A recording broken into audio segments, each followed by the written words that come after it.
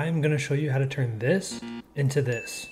This is for PLA, PLA plus, high speed, anything in the PLA category. All the concepts will work the same. First of all, if you've already fine-tuned your filament and this just started happening kind of randomly, you're gonna wanna try to dry your filament. And to do that, you're gonna wanna dry it at 50 degrees Celsius for about 6 to 8 hours minimum. I'm gonna start with the basic Sunlu settings just so I can show you guys. Let's hop into the actual filament settings here.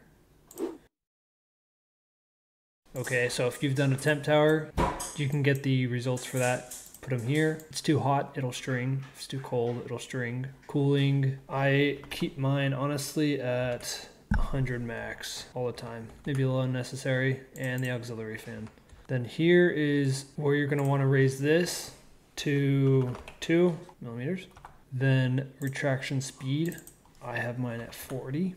Honestly, these are the most important things to do, but here's a little secret that I'm gonna show you. Come over here, go to speed, and come down to the small perimeters, small perimeter threshold. What this means is if there's a circumference of a specific amount, like let's say 20 is what I usually have it at, anything that is 20 millimeters or smaller will print at 50% of whatever this is. So it'll print at 100. I actually do 25%. Or if you don't want to do a percent, you can actually put a specific speed. So then that'll be 25 millimeters per second. I don't do that. I'll show you what it looks like if you don't do that. It's easier to see on this. Okay, so a lot of this looks like it's about 170 speed. If you put 20 and 50, I'll show you, you can see that all these and the cones slow down substantially because these cones, these walls, these lines are less than 20 millimeters. Now if you do 25%, you can see it slows down even further. Everything, even these cones. For example, if you guys had this, that's why you got stringing, because these